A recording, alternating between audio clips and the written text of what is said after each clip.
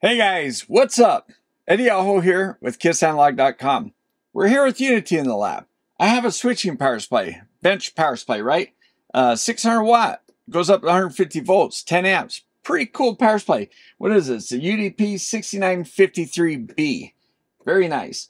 This one's brand new. I think they're both new. This one here, I'm not even sure if you can get it yet.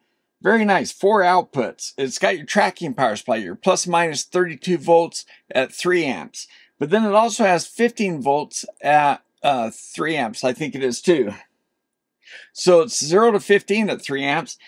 But then they also give you the 0 to 6 volt at 10 amp. So it truly is 4 outputs. Whoa.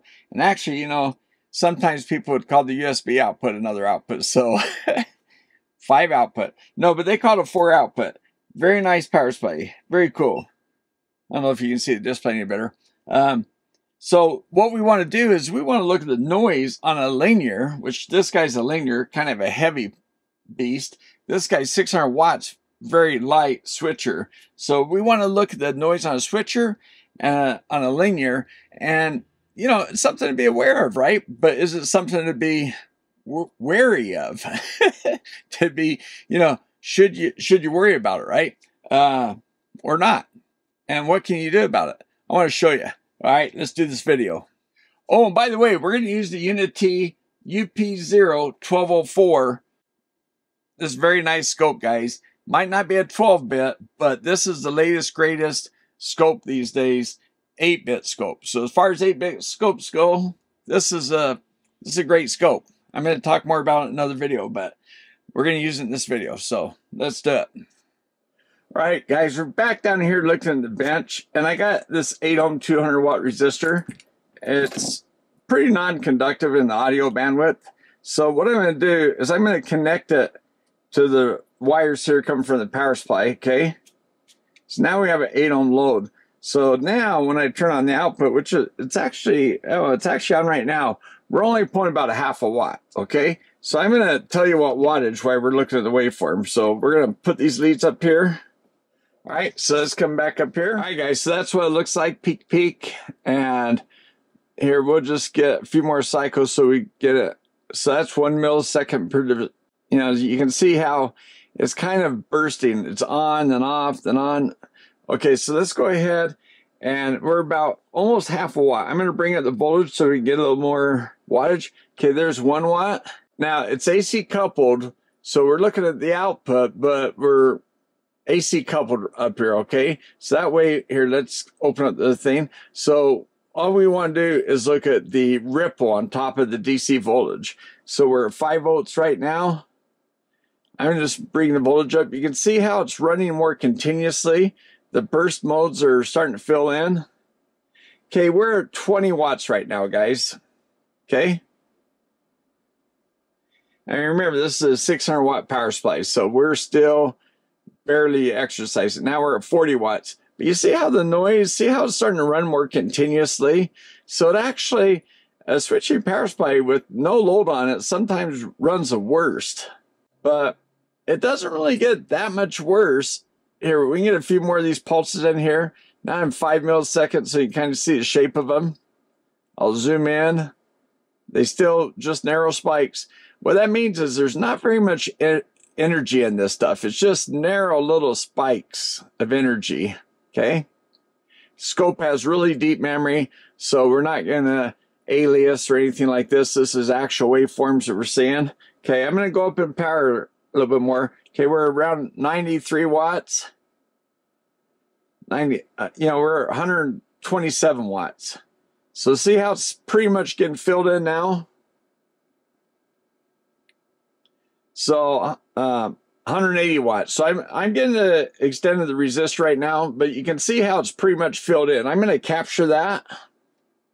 All right, so we're probably okay run that resistor for a little while at 200 watts, what it's rated for. But I just, you know, I'm going to turn this switching off and everything just so we can zoom in so you can see what it looks like. But you can see peak to peak, it's about 2 volts, okay? It's currently a half a volt per division. So, and you can see how it's filling in where it's running pretty much continuously. So it doesn't really get a lot worse as far as amplitude, right? it's just starts getting more and more spikes. You can see how many more there are, and you can see how more consistent it is. It's like the transistor turning on, turning off, turning on, turning off. And then the output transistors, they're the synchronous rectifiers, they're FETs instead of diodes, so they're switching on and off too. So this noise is kind of hard to tell exactly where it's coming from. Also, the power supply could have a PFC converter as well as some other bridge converter or something like that. So we could be seeing the two different switchers on the input of the power supply. It might not even be the rectifying diodes. So, but yeah, there you go. And then there is this off period where it's like taking a break because it's still not, you know, 100 or 200 watts. We're only about a third way to max. So, but yeah, you can see, guys, it's just a whole bunch of narrow spikes with no real amplitude. It's not like, you know, what we'd think is a linear power supply or low frequency switchers, what I call them, is 60 hertz, where it's fully rectified, 120 hertz, where it's a ripple, you know. These are just spikes. So very low energy in it. Okay, now I want to show you something, and we're going to look at this in a different way, okay? And I'll show you what we're going to do. All right, guys, I'm just showing you a Y capacitor. This is what we call Y capacitor because it goes from line to ground or neutral to ground. It's a 4700 puff, so not a very big capacitor as far as capacitance goes. It's big because it's what we call a safety capacitor, RFI capacitor, or EMI capacitor.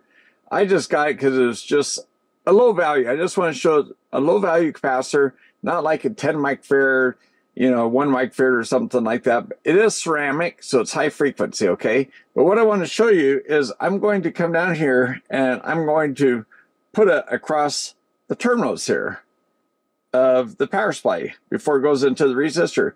And I want to just show you what a high frequency capacitor like this will do to low energy, high frequency noise, okay? Let's go back up and look at the scope.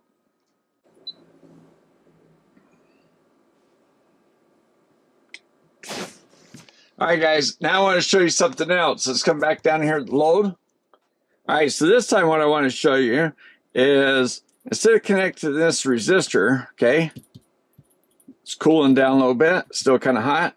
I'm going to bring this over. Now, this is a typical Class D amplifier, right? It's just, it doesn't even matter it's Class D or anything. We're just going to connect to it and see, here's the input terminals. It'll take up to 48 volts. But what I want to show you is they didn't even do a very good job of trying to filter or bypass these. They should have ceramics right here. They've got this aluminum electrolytic, but I don't even see any ceramics nearby. There might be some underneath the heatsink, I kind of forget. But you know what, guys? There should be a nice ceramic right across these terminals. I've powered this amplifier before and tested it and shown the noise it creates and how putting a ceramic or a couple of ceramics even across here can really reduce that noise that even this guy creates, okay? But what I want to do is just show you as a test bed that I'm just going to connect these leads to it while you're watching the waveform up here, and I'll talk you through it, and you'll see when it's connected, not connected. All right, guys, there's our waveform again. And you know what? This is the no-load one. I'm going to go ahead. Whoops. I'm going to go ahead and zoom in on this again. So, and I'll bring the trigger down so it'll trigger on this. So what we're going to do is we're going to just look at this waveform, okay? Now, I'm going to tell you when I connect it up to the terminals, and I don't even have to tell you because you'll see. So let me see. Yep, obviously it's connected. So yeah, there you go, guys. Just having it connected, even though there's not even very good filtering capacitance on this board, it still just kills that noise. Okay. Now there's no power on this guy, right? So the other thing I'm going to show you is when I touch these together, see how it kills it? Same way I do when I put a capacitor across it. Because when I put a capacitor across it, high frequency, the high frequency component, which all that is shorted, just like me take these terminals. And you notice me putting this on the Class D amp doesn't make that any lower. It's still the same amplitude, because even though they're not very good capacitors on there, it essentially shorts all that high frequency noise, just like I'm doing right here. And by doing this, I can't even get that shorted anymore, because I'd have to short it right here to scope terminals to get that to entirely, or, you know, go away, right? Okay, so I'm hooking up to the power supply again. And see, there's the old nubs, just to show you before and after, okay? And just put a capacitor across there again, just to show you. Same thing. So it doesn't take very much at all to filter your bench power supply, if it's a switcher, to almost nothing. All right, now we're on this linear power supply, right? So what I want to do is I'm going to go into the plus and the minus, channel 1, okay? And we're going to go up to scope and take a look. And right now it's on, so I'm going to turn it off, okay? So let's go up and take a look, and now turn it on. All right, guys, look how clean that is. I mean, so that's your linear power supply. That's what we love. That's what's great about linear power supply. So just want to show you that. Now I'm going to go ahead and turn it on.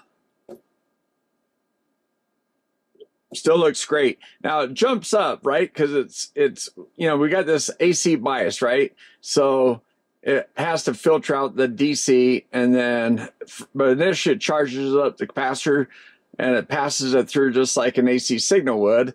And so it shows like a high AC signal, but then it realizes it's DC as it charges up the cap and drops back down. So that's what's going on there. So anyway, there you go. So yes, your linear power supply is very quiet. All right, so now you're asking how quiet. I'm at 200 millivolts still, where I was with the switcher. Okay, so let's zoom in. There's 100 millivolts, 50. I go to 20. I go to 10 millivolts. Look, it fills up the screen. It's 10 millivolts per division. So, wow, look, there is a little bit of noise, even on a switcher. Now, let me try that capacitor trick, okay? I'm going to take the capacitor, put it across the terminal, see what happens. Now, remember, the power supply is turned on right now. And there's with the capacitor on, okay? Whoops. There's with the capacitor.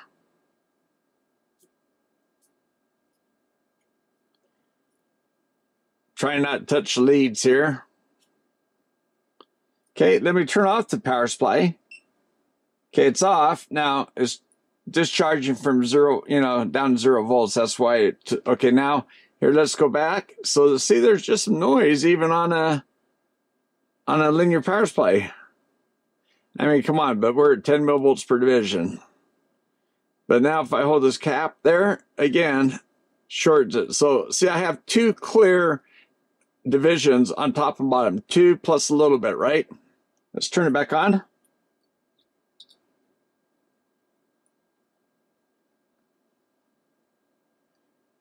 And we're back about the same. So it doesn't really matter whether the power supply is on or off. There is a little bit of noise coupled. Okay, then finally, let me just show you what is or is not coming from the scope. So we're still at 10 millivolts, the lowest setting. And when I just short the tips together, that's how much noise we get just by doing that, okay? Now, otherwise we pick up all the 60 hertz low frequency noise. So if I short the tips together, that just shows what the noise is, you know, all the way through the system up to the probe, okay?